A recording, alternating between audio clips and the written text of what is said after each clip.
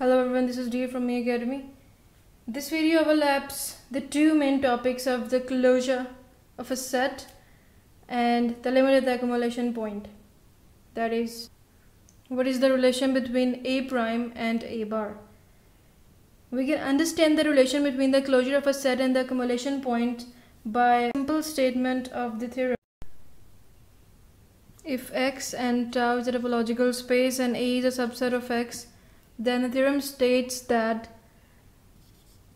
A bar is equal to A union A prime. That is, closure of a set is equal to the union of the set A and the accumulation set of A. This is very important relation between closure and the accumulation points or the accumulation set. So now we will see how to prove this, because we have to prove the equality relation between A closure and this set. So we will use two parts for this theorem. That is, we have to prove A closure is a subset of the union of A and A prime, and the second is we have to prove that A union A prime is a subset of A closure. Now heading towards the first part, that how we can prove this A prime union A is a superset of A closure. The target is A bar is a subset of A union A prime. So let A belongs to A bar, that is, A is a member of a closure of the set A, because we know that a closure is the smallest closed set that contains A in it. By definition, we can say A is a subset of A closure. As A is a member of this A closure, then there are two cases. First case is that A is also a member of the set A, and the second is A is a member of closure other than the set A. If A is a member of this set A, or the second part is that A is a member of only that closure but not that set A. So if A is a member of A and also A is a member of A closure, so we can write it as A is also a member of A union A closure. We also know that about the interior of a set A, we can also write it as this, that interior of any set is a subset of that set itself. So this is the definition of the interior of set A. If A is not a member of that set A, this is the first case that we have discussed, but if A is not a member of the set A, this implies that A is also not a member of the interior of the set, because interior of a set is a smaller set compared with the set A. If A is not a part of this set, then eventually A is not a part of the interior of the set. So we can use the definition of the interior of set here, that is, if A is not an interior point of a set A, then there exists no open set or the open neighborhood of that point A such that U. So there will be no any open set U such that A is a member of U and U is a subset of A. That we know the definition of the interior definition. A is said to be the interior point of that set A if for all of the open sets U that contains A and is also a subset of the set A. If A is not an interior point of the set A, then this definition does not hold, that there does not exist an open set U such that this condition hold. this condition that A is a subset of U and U is a subset of A. We can also understand this by using the Venn diagram. If X is a topological space, A is any random subset of X and small a is a point that does not belong to that set A. So it is not possible for any set U to be a subset of A and also contain that point, because U only intersects with A, but it is not possible for U that contains that point A and also is a subset of the set A. That is why A is not a interior point. A is not a member of A naught. So we can say that A intersection U other than that point A is not an empty set,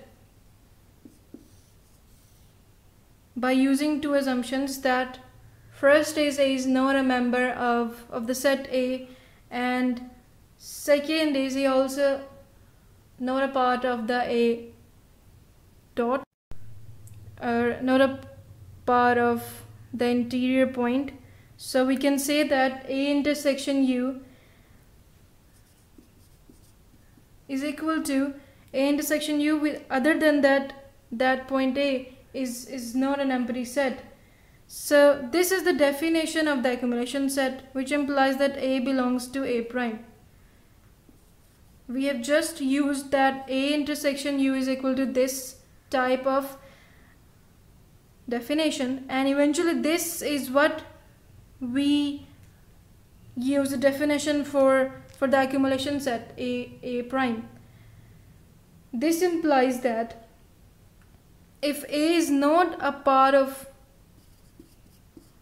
A, then it should be a part of that accumulation set.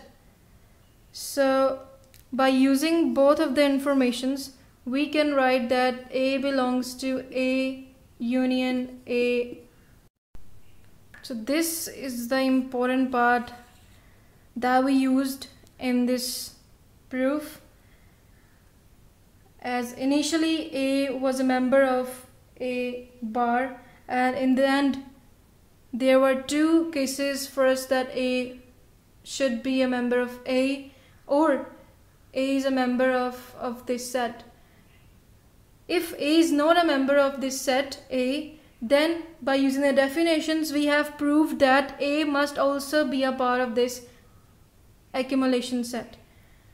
So initially A was a member of A bar, and we have proved that A is also a member of this set. This implies that A bar is a subset of A union A prime. This is the first part that we have proved now. Now moving toward the second part of this theorem. Now we have to prove is that A union A prime is a subset of A bar.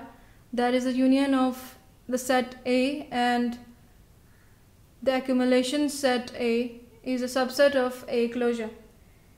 So let's make an assumption that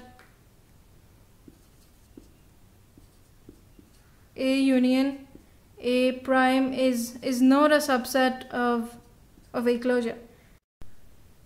And now let's pick an element A from this A union A prime. This implies that A is a member of A set A, or A is a member of this set A prime. We know that by using the definition of the closure set, this thing, that the set A is a subset of the closure of the set.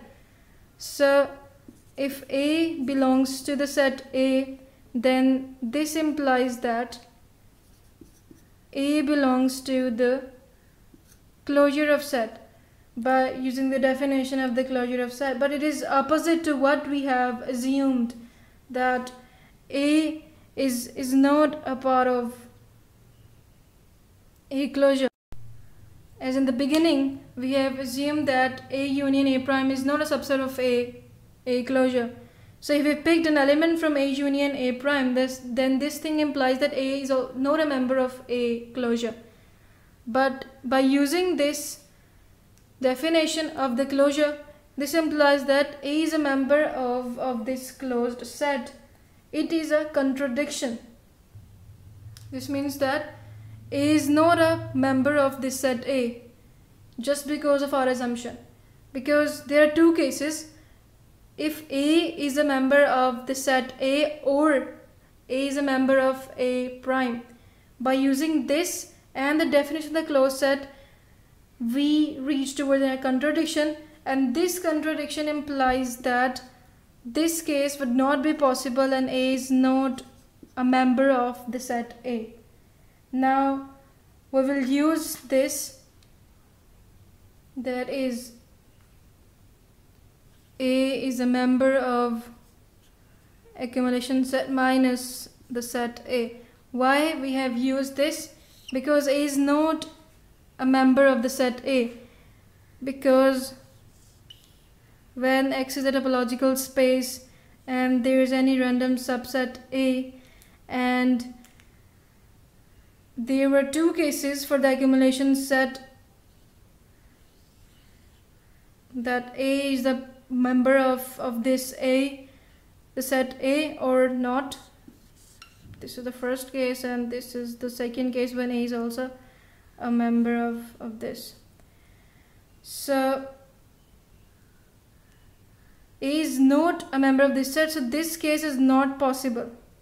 And A is a member of the interior or the accumulation set A only for this case, other than the set A. That is why we use this statement that A belongs to A prime minus A. So we'll use the definition of the interior point. If U is an open set, so for all of the open sets that contains the point A whom intersection with A other than the point A. Why we use this, the intersection of other than the point A? Because A is not a point of this set A. So this intersection is not empty.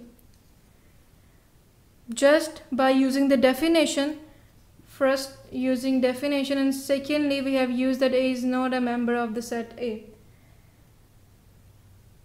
Now by the definition of the closure of set, we know that A is a subset of A closure,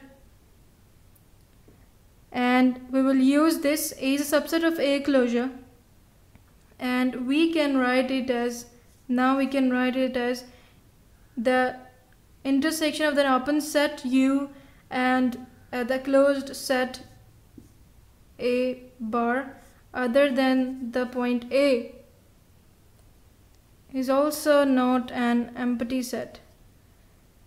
And this is the definition of accumulation point. That is, X is here, A is the accumulation point of the set A bar. That is a closed set. So by definition, closure of a set A contains a point A, and we can write this as A is a member of the closed set A bar. This is again a contradiction, because by this assumption, if A is a member of A union A prime, then A should not be a member of this A bar. But by using this definition, we have reached to the contradiction that A is a member of A bar. This means that so A union A prime is a subset of A bar, because from the two parts we reached to the contradiction. So we have proved that A union A prime is a subset of A bar. So this is the second part that we have proved now. So combining the first and the second part of this theorem, combining both of the parts, this implies that A union A prime is equal to A closure. So this is our target, and we have proved now by dividing this theorem into two parts. So this is for now. We're looking for more such videos, and you can subscribe this channel in order to watch more upcoming videos. We will meet in the next video. Till then, take care. Goodbye.